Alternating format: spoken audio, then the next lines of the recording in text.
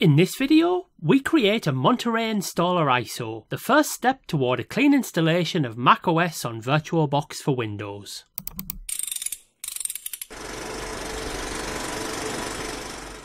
Hello everyone, and welcome to TechFixFlix, and welcome to the 5th major edition in our series installing macOS on Windows, following on from our previous tutorials featuring High Sierra, Mojave, Catalina and Big Sur. Our objective as ever is to perform an entirely clean installation of macOS, without resorting to the downloadable hard drive images which are utilised in the vast majority of tutorials found on the internet, and the theoretical risks to device safety and data security which they potentially pose. We achieve this by creating our own installation media, using entirely free tools.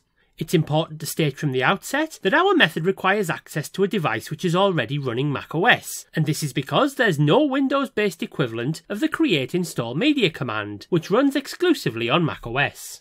The Mac will also require a significant amount of free drive space, and we'll be working with multiple temporary files, each of which is just below 20 GB in size. Should there be insufficient space to proceed, the creation process will halt partway through. Users of VirtualBox should take particular care to ensure adequate storage, and we allocated 100 GB to guarantee successful completion. We're splitting this tutorial into a 3-part series. In this episode, we'll create the installation ISO on a Mac by downloading the installer app from the App Store, then performing a series of 7 commands in Terminal, which will transform the downloaded app into an ISO file, which can be transferred to Windows and used as the boot media for a virtual machine. In the second part of the series, we'll create and configure our virtual machine hardware on Windows, before supplying additional data via the command prompt, enabling the machine to function. In the third and final installment, we'll run the virtual machine, performing its initial configuration and out-of-box experience setup. Before embarking on this project, you should be aware that the process can be challenging, with each step dependent upon the successful completion of its predecessor, although we'll walk through all of the steps in this video. We'd strongly urge you to copy and paste any commands from the written description accompanying this video, as well as any updates we post at techfixflix.com. You should also set realistic expectations for the performance of your virtual Mac, and be aware that it will in no way match that of genuine Apple hardware.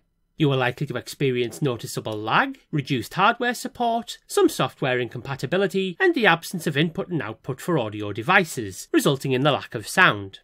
Finally, we receive many requests to send or publish the ISO file which this project creates.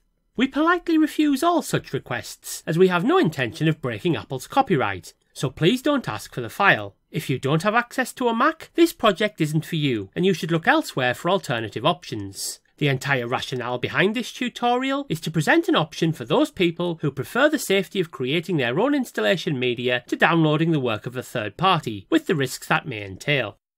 We begin on the Big Sur desktop, although you can use any version of macOS on a device which itself meets the hardware requirements for Monterey. We open the App Store, and if it isn't immediately visible from the home page, we perform a search for Monterey. If you aren't offered Monterey, it's possible that the machine you're using doesn't meet its hardware requirements, and you may need to look to another machine. Note that machines created from our Virtual Mac series will offer this update. Here we see Monterey offered, surprisingly as the 4th option, and we scroll down to view it, clicking to open its store page, where we click Get. This commences a check for updates. Once concluded, we're asked whether we are sure, and click Download to proceed. The download commences, and at 12.13 GB at the time of this video's publication, may take some time to complete, offering the opportunity for a break. As ever, our videos aren't presented in real time, allowing us to jump to the conclusion of the download, where a further check for updates follows, before we are advised that we are ready to install on this machine. We don't want that, and instead need to find the installer app which has just been downloaded to our system. We therefore click to minimise the open window. We also close any open windows from the download process and the App Store, returning us to the uncluttered desktop, from where we launch Finder.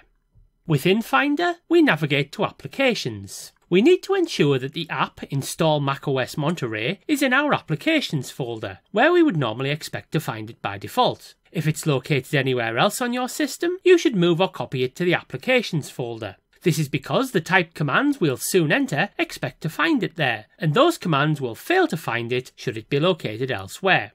Equally important is the name of the app. Our command's expected to be called install macOS Monterey, and again this is the default. Any other name won't work with the typed commands. So for example, the Monterey beta application has an entirely different name, and won't work unless our commands were modified. Now we've confirmed the name and location of our installer, the next phase is to convert this macOS app to an ISO which can be processed by VirtualBox on Windows. We therefore scroll down and open the Utilities folder, where we click to run Terminal. The terminal window opens, and we've closed the Open Finder window in order to concentrate purely on our work in terminal. We can also optionally close the Monterey installer, assuming that we have no intention of updating the Mac we're currently using, by right-clicking on the running Install macOS Monterey app, and from the menu which appears selecting the option to quit, before confirming our intentions by again selecting quit at the pop-up. We now return to Terminal, where we'll enter 7 commands which take the downloaded installer app as a starting point and create a bootable ISO file by the conclusion of the process.